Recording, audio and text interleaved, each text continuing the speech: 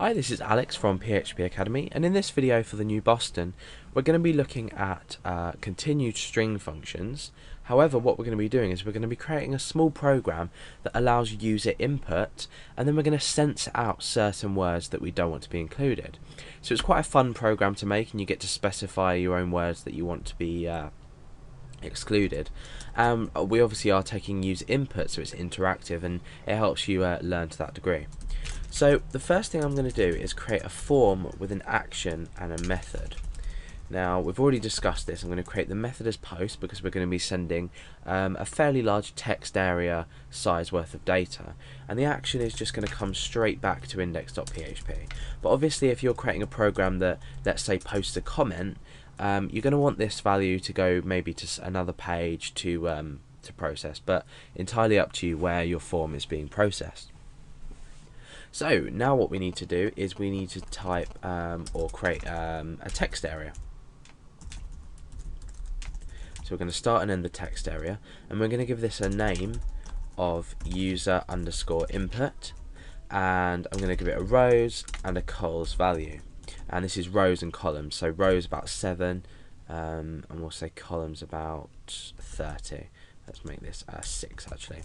So let's preview what we've got so far in our browser. Let's just go to there. Okay, so we've got a small text area. We're going to also create a submit button.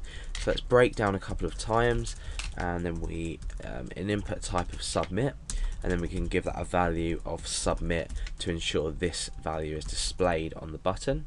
So let's refresh and see what we've got there. Okay, so we've got our submit button, we've got our text area. So what I want to do is I'm going to create a horizontal line just up here, and that's just going to separate the content that we display back to the user and this form. So now what I'm going to do is inside PHP we need to do first of all a few checks to ensure that this user input value has been submitted and that it contains some text. So we're going to create an if statement, and then the block here is what we're going to run if inside here, this block is what we're going to run if this is successful. So we're going to say if is set, and then inside this function we're going to say post user input, and we're also going to check, so we're using a logical operator, and we're also going to check if it's not empty. So I'm using an exclamation mark as another logical operator to say it is not empty, and this is obviously a function. If not empty, $_post user input. So we've already addressed this in other tutorials, but basically what we're looking for is the user input to be there and to have some content inside of it. So let's just echo this to test if it works. So let's go back on here. So if we click it without entering anything, nothing happens. If we type some text inside of it and click submit, it works. So now we are all set to process this data that has been typed in this text area. Okay, so actually what I'm going to do beforehand is just embed in here some data that's already been submitted, so the user can look at what they've written, look at what they've submitted. This is just purely for learning purposes, so you can get an idea of this. So let's first of all create a variable up here called user input, and that's going to be equal to $_post user underscore input. So we're just taking the variables from our form, or the data from our form, so we can echo user input. And now what's going to happen is when we do submit data in here, when we submit it, it's going to oh, what's happened there?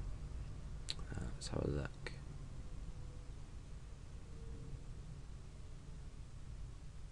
Try and submit that.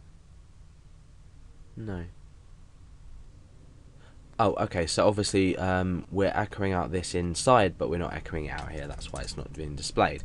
So as it stands at the moment, as we let's come back and refresh this. As we type text into here, we submit, it's displayed here and kept in here. That's just a little tweak to ensure that we keep everything consistent. So now what we need to do, we'll get rid of this, is we need to create 2 arrays, which I'm going to create up here, and the first one is going to be called find. Ooh. and the next one's going to be called replace. So the find array is going to be words that we want to find, and I'm just going to keep these as names for now. So I'm going to have 3 names, and that's going to be Alex, Billy, Dale. Okay, so the array to replace is the values we want to replace. So we have the same corresponding values. So Alex will correspond to this one here, and I'm just going to keep that as Alex with the 2 stars in the middle, Billy with the 3 stars just in the middle there, or asterisks if you like, and Dale with exactly the same thing.